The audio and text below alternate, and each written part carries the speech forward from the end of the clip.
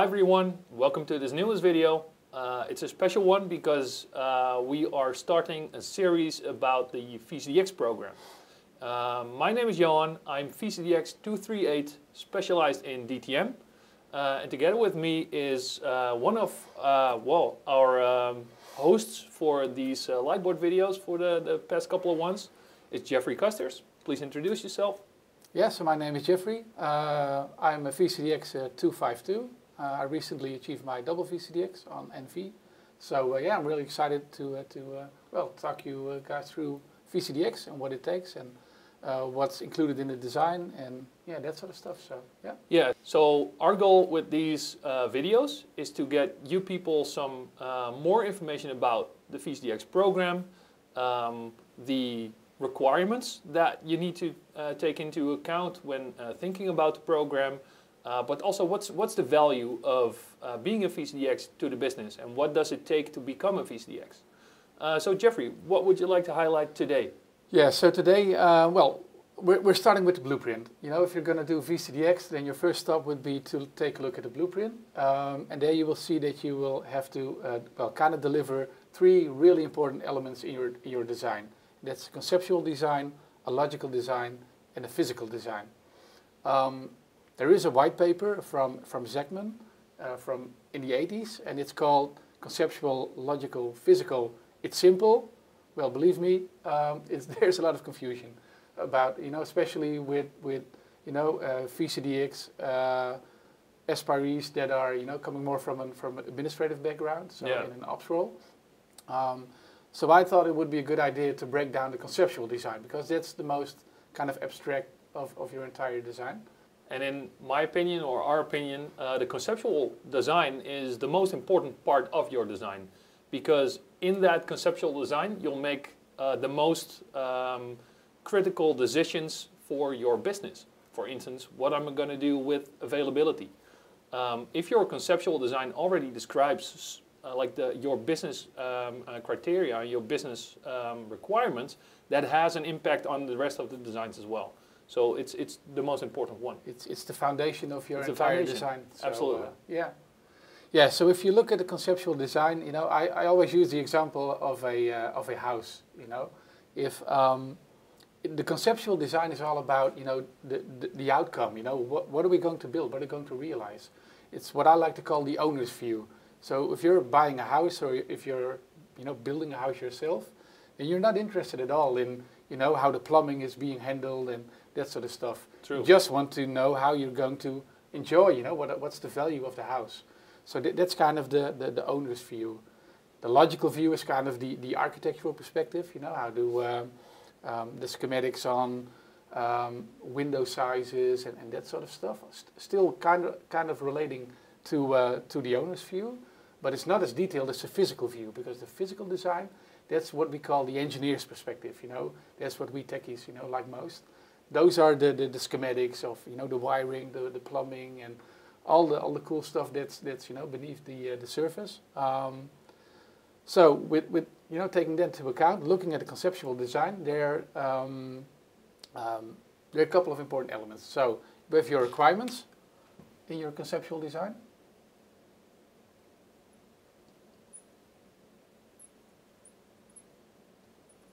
You have some assumptions.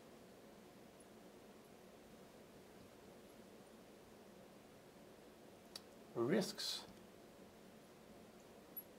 and constraints.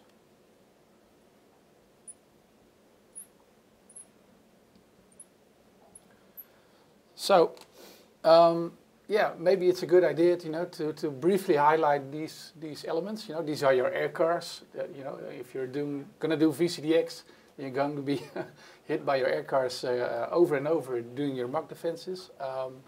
So maybe just briefly cover them and maybe dive a bit into requirements and how you're going to gather them and a bit more of a deep dive. Then maybe in some next videos we can do the same for the assumptions, risks and constraints. Absolutely. Yeah?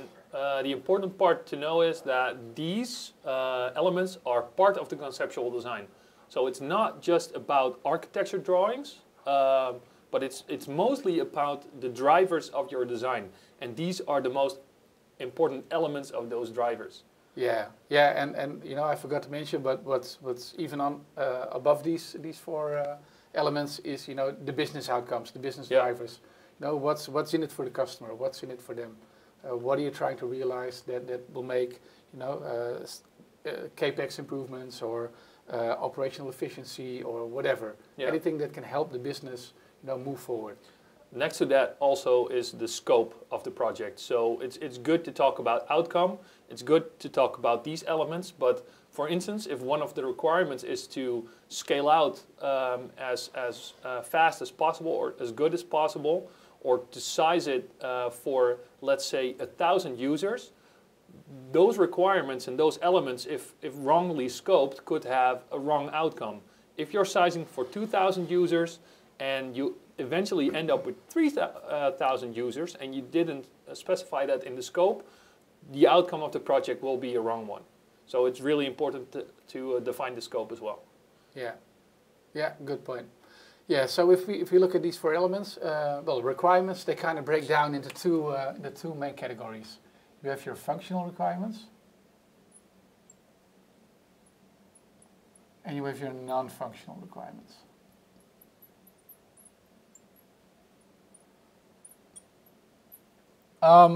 Yeah, so functional requirements, those are all about, you know, what the system should deliver. It's really about, and it's not about how, that's a non-functional part. So if you're stating that your design needs to include Site Recovery Manager, for example, that's a bad requirement. That's not a functional requirement. No. The functional requirement is to create a resilient system that is able to recover from a data center outage or whatever. That's a kind of a functional requirement.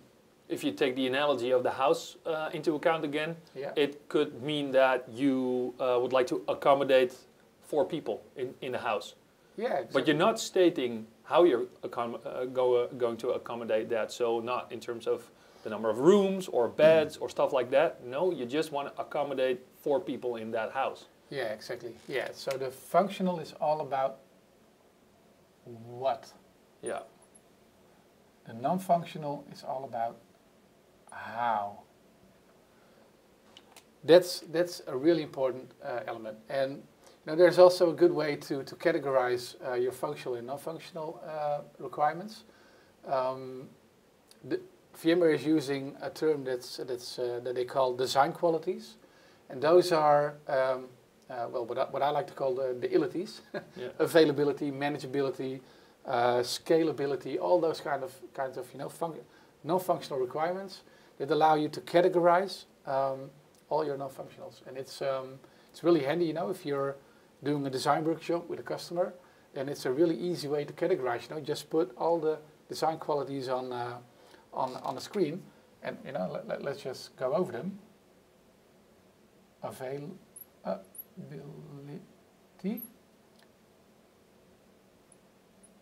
Manageability, performance,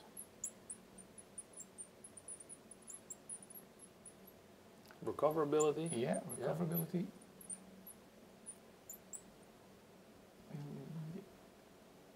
And security. Yeah, from a data center perspective, these are the most commonly used. If you're looking at VDI, for instance, so the DTM part, you'll be using usability as well, because it says something about the performance for the end user, or the way the end user consumes your services. Yeah, so there's even an ISO standard on quality management that you know, that has a whole list of other, well, ilities. And yeah, you can see follow this link and you'll see the Wikipedia page to all of those design qualities. Yeah, so and what you said, you know, from a data center or a network and security perspective, these are kind of the main categories that you can use to categorize. Well, your non-functionals. Yeah, so Johan, just a question, you know, if you're doing an inventory of functional requirements, how do you go about, you know what should be included, what must be included? How do you attack that? Yeah, so what's always a good thing is, well, obviously you start talking to the business, and the business will give you those requirements. Stuff like the system should be available or should be able to still run in case of a data center failure, or still run in case of any other type of failure, or from a security perspective should be able to still continue in case of a data breach, something like that. But it's good to characterize or to give a certain weight on those requirements, and that's why we use the Moscow system. So could you write that down? Yeah, I'll just use a bit different color. I love this handwriting. Yeah, it's the Moscow.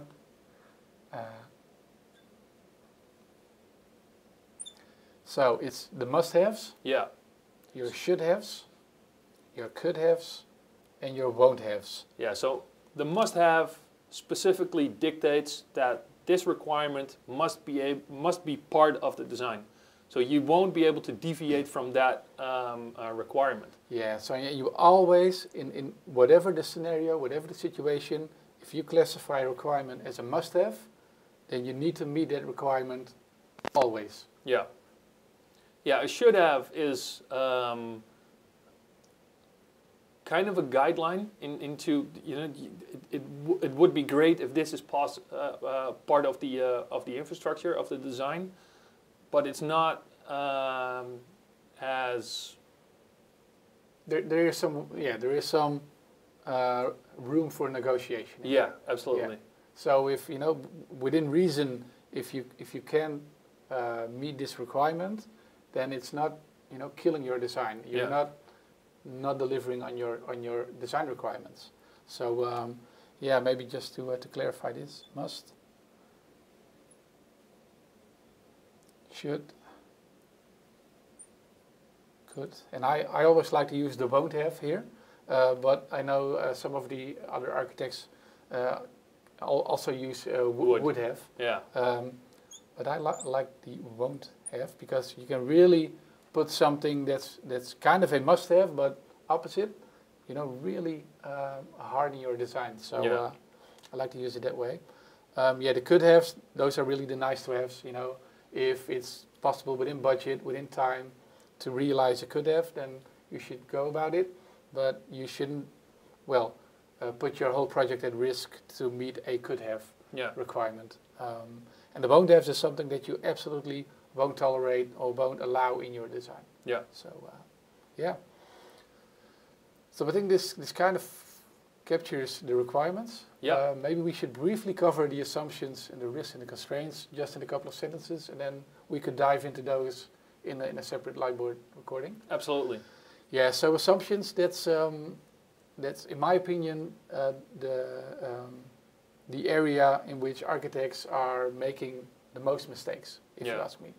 Assumptions are always like, the assumption is that the customer will deliver a DNS server or DHCP.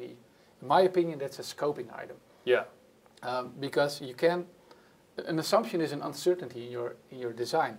So if the customer is going to deliver a DNS server, that's something that you can validate. That should be the goal of your entire design as an architect, to minimize the number of assumptions, because an assumption is uncertainty, and uncertainty leads to risk, and you want to minimize your risk. So just putting something as an assumption, just to put it out of scope, in my opinion, that's the wrong approach. An assumption should really be something that at that moment, something that you're unsure of, and you're going to put a lot of effort into validating as much of the assumptions as you can. But in reality, there will always be kind of a couple of assumptions that you can't really validate. Could you give an example of one of the assumptions that you? Yeah, so a typical one is about growth. Every design you talk to your customer about what's the anticipation on growth, and that's always an assumption. You can look back at historical data, and the customer can say, well, we're assuming that we're going to grow 10, 20, 30%, but that's really something that you can validate, because it's something that's in the future. So that's I think a perfect example of an assumption. So the risk that comes with that assumption is obviously, so if growth is exceeded, it does mean something in terms of the already sized infrastructure. Yeah. So if you're going to size it for, let's say, 10% growth, and 20% growth actually happens, that will probably mean that the infrastructure needs to be scaled out or scaled up in a different pace than expected up front. Yeah, and I think that kind of leads to the third one, risks. In my opinion, every assumption that you put in your design should be also written out as a risk. Absolutely. You know, what happens, you know, what risk is introduced if we're making a false assumption. Yeah. So yeah, that's my golden rule. Every assumption is a risk. And you know, there could be risks that kind of are linked together, you know. If you have a constraint, for example, that you have a limited capacity in your data center facility, you're making a false assumption about growth, well, there could be a situation in which you can't scale out your environment anymore because you don't have any, you know, cooling or power capacity or physical room. So you know, these three are really closely related. So again, and a constraint can also turn into a risk, because a constraint is something that really limits you as an architect. Yeah, so it's a must have requirement basically, but with a limited scope of design capabilities. Yeah. So for instance, if the customer dictates you that you need to use hardware from vendor A, and vendor A and that specific type of hardware uses, for instance, a network fabric that's already fixed, it does limit you in your additional design decisions, such as blade enclosures do have or could have a limited uplink capacity. Or, yeah.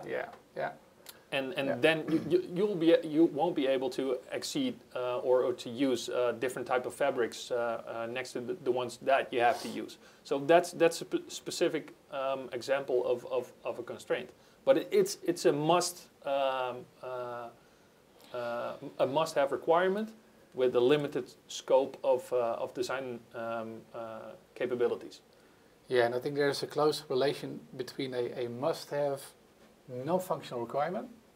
Those are typically your constraints. Yeah. You know, if you can negotiate with your customer about it, if it's really fixed, it's a must-have, it's a non-functional, then chances are it's a constraint. Yeah. And that's something you have to deal with as an architect, and within reason. You know, if you throw all the money or all the resources at a constraint, you might be able to fix it. But if a customer, for example, has just spent, you know, tons of money on a new spine leaf network, and you come in as an architect with an SDDC environment, you know, to design, you can't realistically expect the customer to, you know, scratch the whole physical network and build something new, you know, following your requirements as an architect. So, yeah, so within reason, it should be non-negotiable.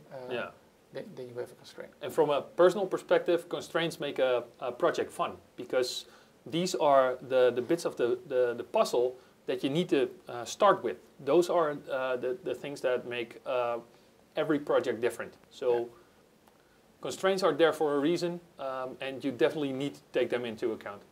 Yeah. Yeah, I think we kind of covered, you know, all the important aspects of a conceptual design.